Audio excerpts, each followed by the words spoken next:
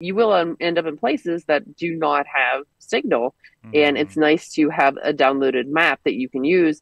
And I will, sometimes even I'll end up off a trail and I'll be like, okay, this road's here, or this is a thing here, and this joins this trail, Hmm. which is Oh really nice. wow, yeah, it's like Yeah, it's is that? I don't remember seeing that. so. And notice at the bottom it says map box. This must be a new upgrade too. So yeah, so I'm looking at the Emerald Trail that over on Mount Washington here, and that's pretty crazy. I like that. Yeah, it's got a very it's not Google Earth, but it's very Google Earth like. And it's taking a dot over and showing you the length and the and elevation gain and everything as you go through it. That is very very cool. And that would be a really helpful, I think, a lot of times. So yeah, it opens up, you looks at it, and then it just kind of like rolls you through it.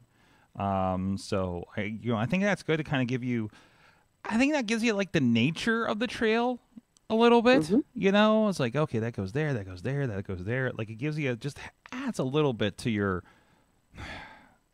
just ephemeral knowledge of it. If you're like, okay, I want to get really windy in this part, here we go. Well, I think the elevation gain is going to be your favorite part of that Yes. because you're going to hit a point where you're like, okay, so I hit I do most of my climbing at this particular point. Like, Hmm. oh, this is where things jump up. Like, maybe I don't want to hit this at this time, or Yeah. Do you want to hit that oh boy, elevation gain at the beginning or the end or something like that? So it's all I go, trails.